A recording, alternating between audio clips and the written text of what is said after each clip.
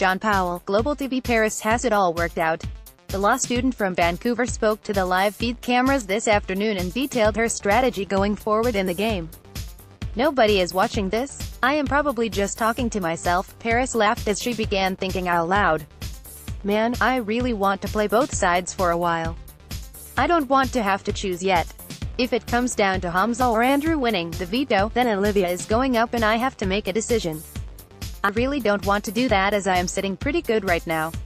I am sitting pretty. I have two good alliances on both sides," she whispered. Ryan has nominated Hamza and Andrew for eviction. The Power of Veto competition is scheduled to be played today. Paras implored her allies to play it safe for now. "Come on, you guys. Think smart. There is no need for big moves right now. Not for a couple of weeks," she instructed as if they could hear her. "And listen, Canada, you are not going to be bored. They are going to cut each other's throats. They are going to go at it.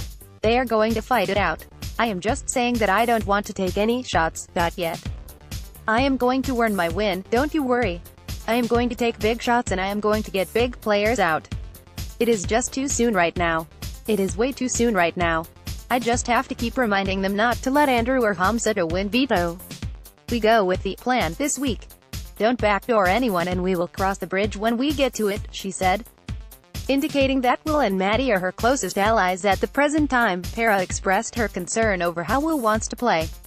"We have an easy 3 weeks ahead of us, but I feel that Will doesn't see that.